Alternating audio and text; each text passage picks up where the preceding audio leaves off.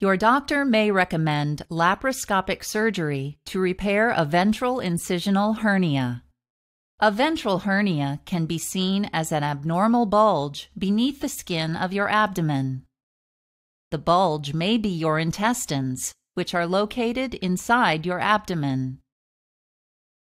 A thin membrane, called the peritoneum, covers most of your abdominal organs, including your intestines.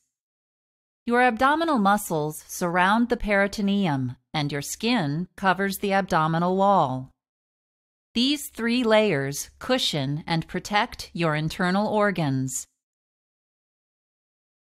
If you have had abdominal surgery in the past, a ventral incisional hernia may appear at the site of your surgical scar. Here, your intestine pushes through a weakened spot in the tissue between your abdominal muscles, creating a bulge beneath your skin. The peritoneal tissue surrounding the herniated intestine is called the hernia sac. If your hernia is not repaired, complications may occur. For example, the hernia opening may trap a loop of your intestine, which can partially or completely block passage of its contents, resulting in a condition called intestinal obstruction. Symptoms such as pain, vomiting, and constipation may occur.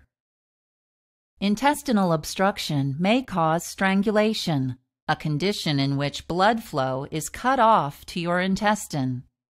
As a result, a segment of your intestine may die.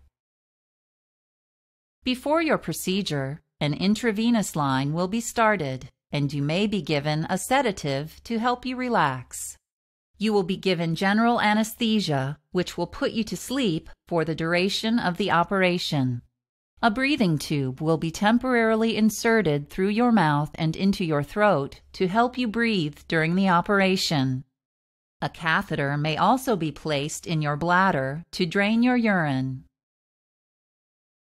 To begin the procedure, your surgeon will make a small incision in your abdomen, then place a small tube, called a port, into the incision.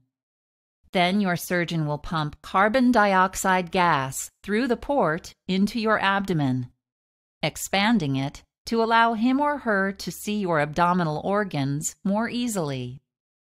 Next, your surgeon will make another incision near your umbilicus or belly button and insert another small port.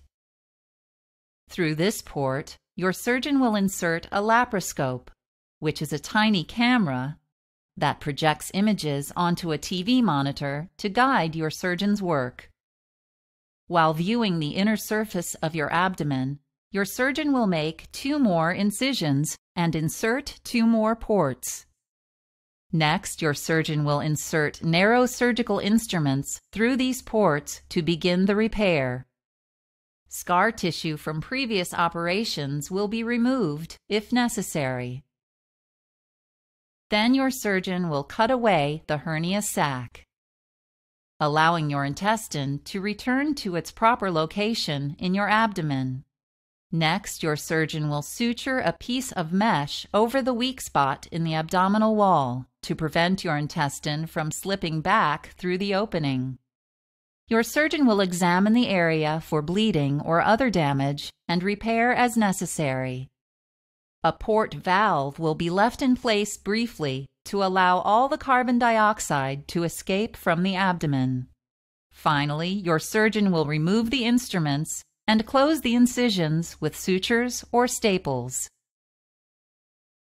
After your procedure, the breathing tube and catheter will be removed, and you will be taken to the recovery area for monitoring. You will be given pain medication as needed. When you are able to drink liquids, your intravenous line will be removed. You may go home the same day or stay overnight in the hospital. To aid the healing of your hernia, avoid heavy lifting, bending, and twisting for several weeks after your procedure.